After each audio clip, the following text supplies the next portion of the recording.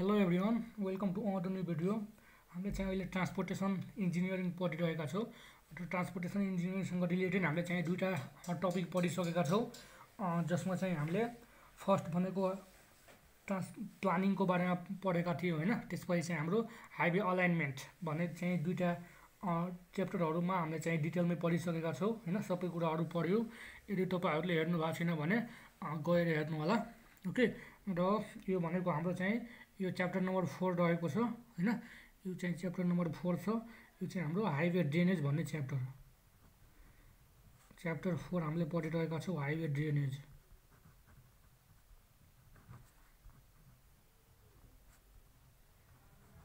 Highway drainage okay, highway drainage भन्ने chapter छ। अब यसमा चाहिँ हामीले डिफ्रेन्ट कुराहरू पढ्नुपर्ने हुन्छ होइन। हाइवे ड्रेनेज, यसको इम्पोर्टेन्स के हो होइन, यसको इन्ट्रोडक्सनहरू के हो, यसमा चाहिँ सब सर्फेस ड्रेनेज सिस्टम र सर्फेस ड्रेनेज सिस्टम हामीले चाहिँ मेनली दुईटा कुरा हेर्नेछौँ। ओके, सर्फेस ड्रेनेज र सब सर्फेस ड्रेनेज सिस्टम के हो त्यसको बारेमा। ओके, र योहरू चाहिँ हेर्नुभन्दा अगाडि यदि तपाईँहरूले ट्रान्सपोर्टेसन रोड प्लानिङको बारेमा हेर्नु भएको छैन भने त्यो गएर हेर्नु होला। ओके, र त्यसपछि हामीले चाहिँ हाइवे अलाइनमेन्ट च्याप्टरसँग पनि पढेका थियौँ। ओके, र त्यसको मैले प्लेलिस्ट बनाएर नै राखिसकेको छु। ओके, डिस्क्रिप्सन बक्समा पनि तपाईँले हेर्न पाउनुहुन्छ। ओके, सो सुरु गरौँ highway drainage. Okay, highway drainage अब चाहिँ फर्स्टमा हामीले यसको इन्ट्रोडक्सन र यसको इम्पोर्टेन्स हेरौँ। ओके, यसको चाहिँ इन्ट्रोडक्सन र यसको इम्पोर्टेन्स के छ भन्ने चाहिँ हाम्रो हेरौँ। Introduction and importance of highway drainage.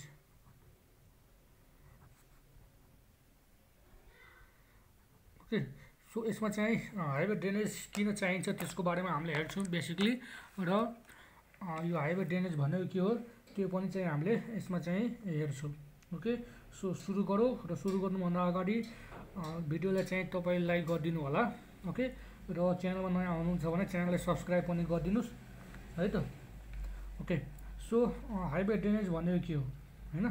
So it is the process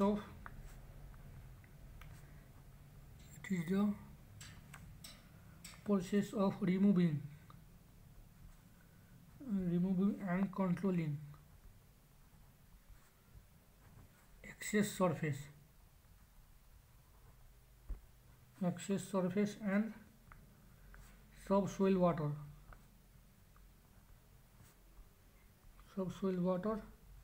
within the right of way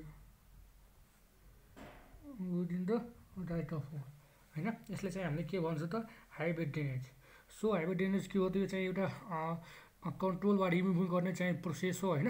access surface and सबसोइल water within the right of way, त्यसले चाहिँ हामीले के भन्छौँ त हाइवे ड्रेनेज भन्छौँ होइन। सो बेसिकली हामीले चाहिँ के बुझ्नुपर्छ भन्दाखेरि कुनै पनि एक्सेस सर्फेसहरू चाहिँ बढी भयो होइन, त्यो सर्फेसहरूलाई एक्सेस सर्फेस र सबसोइलको कन्डिसन छ भने होइन त्यहाँ चाहिँ सही तरिकाले हामीले चाहिँ त्यहाँ चाहिँ वाटरको जुन बडी हुन्छ होइन त्यसले चाहिँ कन्ट्रोलिङ वा त्यसलाई चाहिँ रिमुभ गर्ने काममा नि हामीले के भन्छौँ त हाइवे ड्रेनेज भन्छौँ। Okay, this includes interception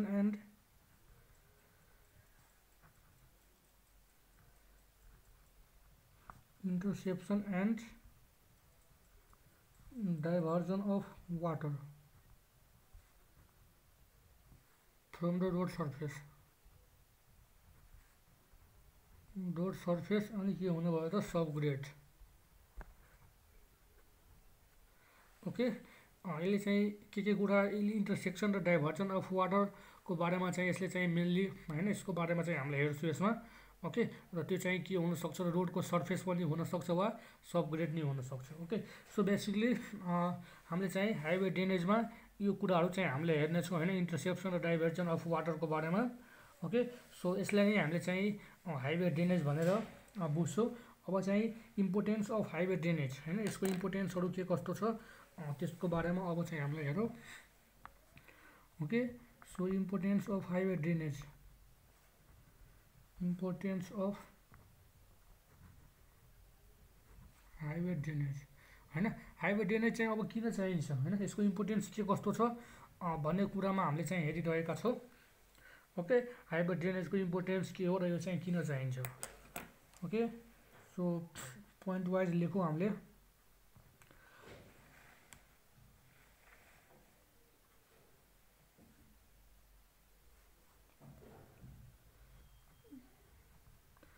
water standing on the carriageway. Water standing on the carriageway is a danger to high speed traffic, which is more dangerous in countries where freezing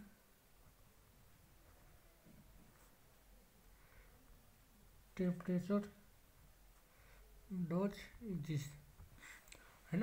so यसको importance किन छ भन्दाखेरि water standing on the carriage way is a danger to high speed traffic हैन। High speed ट्राफिकको लागि यदि water त्यहाँ छ भने त्यो चाहिँ के हुन्छ, क्यारेज वेमा वाटर छ भने त्यो चाहिँ डेन्जरस मानिन्छ।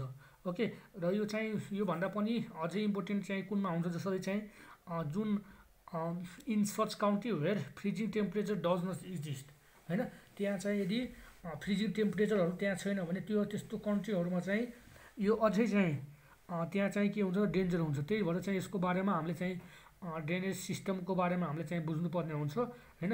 त्यही भएर त्यो एक्सिडेन्ट नहोस् हैन, ट्राफिकहरूलाई सही तरिकाबाट मेन्टेन गरोस् हैन। तर यो डेन्जरसहरूबाट बच्नको लागि यसको चाहिँ इम्पोर्टेन्स रहेको छ।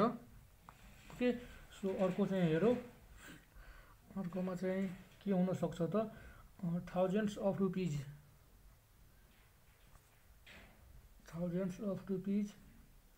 are to be spent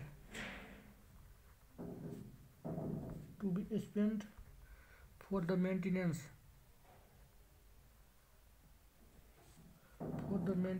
and repair works of structure damage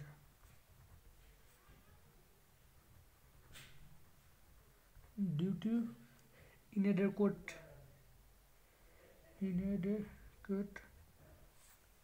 water control method हैन। अब चाहिँ के हुन्छ भन्दाखेरि हामीले कुनै पनि स्ट्रक्चर बनायो भने हैन, त्यो स्ट्रक्चर त अब सधैँको लागि त त्यहीँ रहने होइन हैन, त्यसलाई चाहिँ हामीले मेन्टेनेन्स रिपेयरहरू गरिराख्नु पर्ने हुन्छ। तर त्यो गरिरहँदाखेरि त्यहाँ यदि वाटर ड्रेनेज हामीले प्रोभाइड गरेनौँ भने त्यहाँ चाहिँ के हुनसक्छ त, एकदम ह्युज अमाउन्टमा चाहिँ त्यो स्ट्रक्चरहरूलाई चाहिँ ड्यामेज गर्ने काम गर्छन् हैन। त्यही भएर हाम्रो चाहिँ मेन्टेनेन्स र रिपेयर गर्नमा चाहिँ हाम्रो ह्युज अमाउन्ट अफ रुपिजहरू त्यहाँ स्पेन्ड हुने गर्छन्। त्यही भएर हामीले चाहिँ यसको चाहिँ सही तरिकाबाट यदि ड्रेनेज सिस्टम प्रोभाइड गर्न सक्यो भने त्यो कोस्टहरूबाट चाहिँ हामीले त्यस्तो किसिमका हामीले चाहिँ जुन एक्स्ट्रा एक्सपेन्सेस हुन्छ त्योहरूबाट चाहिँ हामीले बाँच्न सक्छौँ र त्यो ड्यामेजहरूबाट पनि हामीले चाहिँ कन्ट्रोल गर्न सक्छौँ। ओके, त्यही भएर चाहिँ हाइवे ड्रेनेजको इम्पोर्टेन्स रहेको छ हैन। अर्को चाहिँ हेऱ्यो भने अरू के हुनसक्छ त यस्तो, the presence of moisture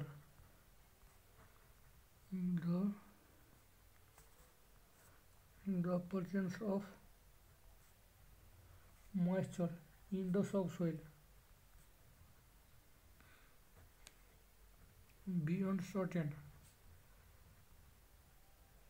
beyond certain limit decrease the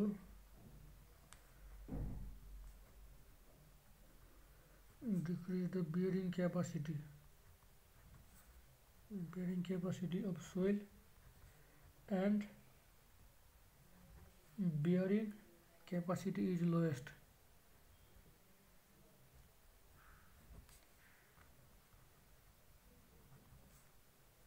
when the soil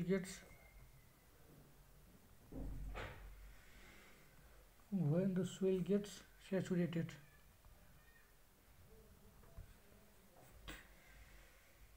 Increase in moisture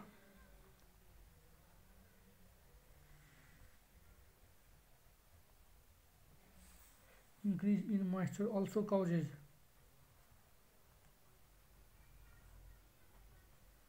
the reduction in strength of construction material.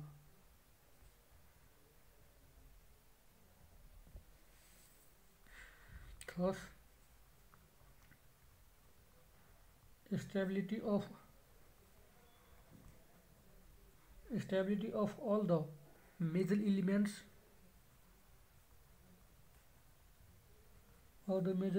of road is function of water content.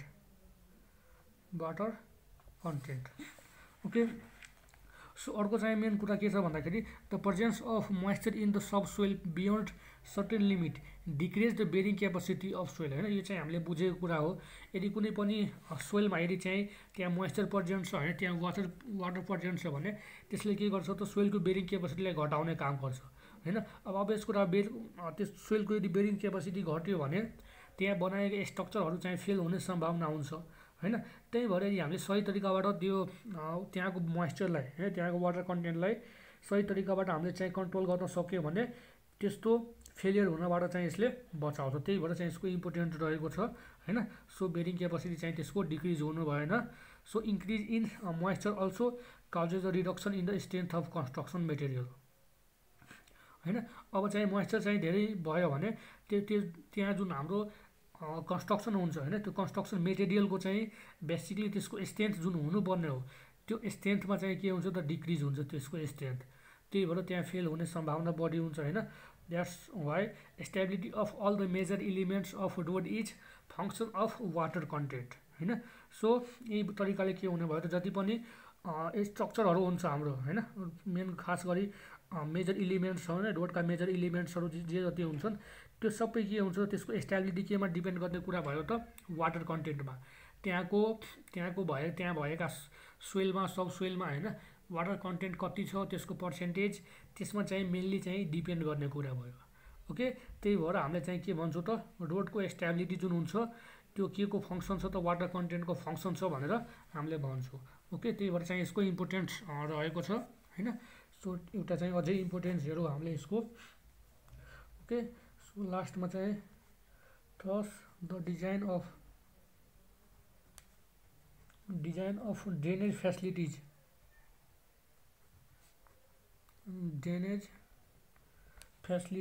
in roads is an essential and integral part of economical highway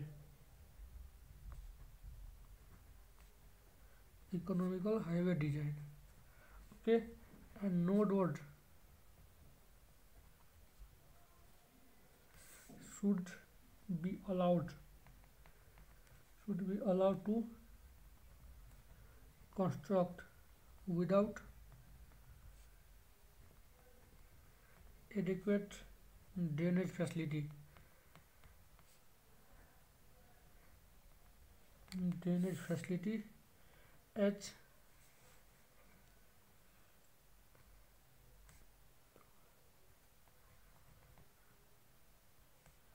As such, road will be only burden to highway maintenance authority.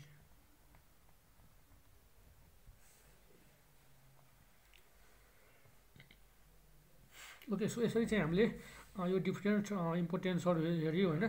त्यही भएर चाहिँ के हुन्छ त हामीले चाहिँ हाइवेको design गर्दाखेरि होइन त्यहाँ हामीले चाहिँ ड्रेनेज फेसिलिटी चाहिँ प्रोभाइड गर्छौँ होइन, सो द्याट के होस् त हाम्रो डिजाइन चाहिँ हाइवे डिजाइन इकोनोमिकल होस् होइन। त्यही कारणले गर्दा सो त्यो कुरा हुने भयो। Third the drainage of design of drainage facility in road is essential and integral part of economical highway design. Okay, त्यो हुने भयो। अनि no roads should be allowed to construct without adequate drainage facility, as such road will be only burden to highway maintenance authority होइन।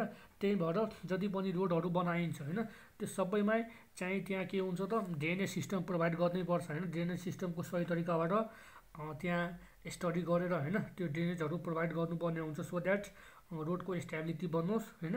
र यसमा चाहिँ अर्को main कुरा के छ भन्दाखेरि यो जुन हामीले ठुलो हाइवेहरू बनाउँछौँ होइन त्यो हाइवेहरूलाई के हुनुपर्छ त त्यसको चाहिँ अथोरिटी होइन, त्यसको सर्टेन जुन अथोरिटी छ त्यो चाहिँ मेन्टेन गर्नुपर्ने हुन्छ होइन। सो त्यो कुरा हुने भयो होइन।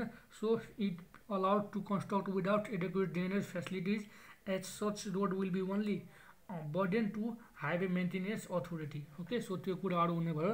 त्यही भएर होइन इम्पोर्टेन्स अफ हाइवे ड्रेनेजको के कति इम्पोर्टेन्स छ भन्ने कुरा चाहिँ हामीले यसरी चाहिँ हेर्न सक्छौँ होइन। सो बेसिकली चाहिँ यो 4वटा इम्पोर्टेन्स हामीले हेर्छौँ होइन।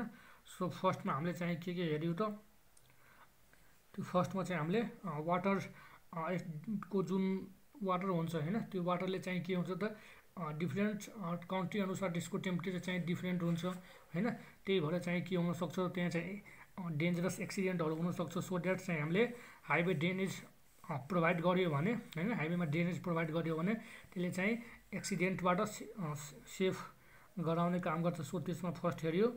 त्यसपछि चाहिँ हामीले मेन्टेनेन्स र कन्स्ट्रक्सनका होइन जे जति रिपेयरिङ वर्क्सहरू हुन्छ होइन त्योहरू चाहिँ ड्यामेज स्ट्रक्चरहरू चाहिँ धेरै जसो ड्यामेज नहोस् होइन। हामीले चाहिँ मेन्टेनेन्स र रिपेयर गर्नको लागि धेरै जसो खर्च नहोस् होइन र एक्सिडेन्ट पनि नहोस्, त्यसले गर्दा हामीले के गर्छौँ र ड्रेनेज प्रोभाइड गर्छौँ। अर्कोमा हामीले हेरेका थियौँ होइन। र त्यस्तै थर्डमा चाहिँ हामीले के हेरेका थियौँ भन्दाखेरि मोइस्चर यदि मोइस्चर पर्सेन्ट छ वाटर पर्सेन्ट छ भने त्यसले चाहिँ के गर्ने हो त अल्टिमेट सोइलको बेरिङ क्यापेसिटी घटाउने गर्छ होइन। त्यही भएर के गर्छौँ त त्यहाँ भएका स्ट्रक्चरहरूको जुन मेटेरियलहरू हुन्छ होइन हाम्रो मेटेरियलहरू हुन्छ त्यो मेटेरियलहरूको स्ट्रेन्थ घटाउने गर्छ। त्यही भएर स्ट्रक्चरलाई फेल गर्ने सम्भावना हुन्छ। सो द्याट त्यो नहोस् होइन त्यसको लागि हामीले चाहिँ के गर्छौँ त ड्रेनेज सिस्टम प्रोभाइड गर्छौँ। सो त्यो चाहिँ इम्पोर्टेन्स हुने भयो। र फाइनली चाहिँ हामीले के हेऱ्यो भन्दाखेरि यो चाहिँ इकोनोमिकल होस् होइन।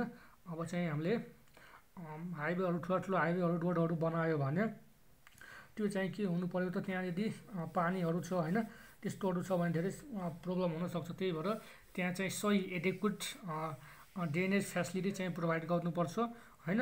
र त्यसको मेन्टेनेन्स अथोरिटीसँग चाहिँ त्यो तरिकाले मिल्ने खालको हामीले चाहिँ हाइवे ड्रेनेजहरू प्रोभाइड गर्छु, सो द्याट त्यहाँ चाहिँ सकेसम्म हामीले चाहिँ कन्ट्रोल गर्न सकौँ होइन।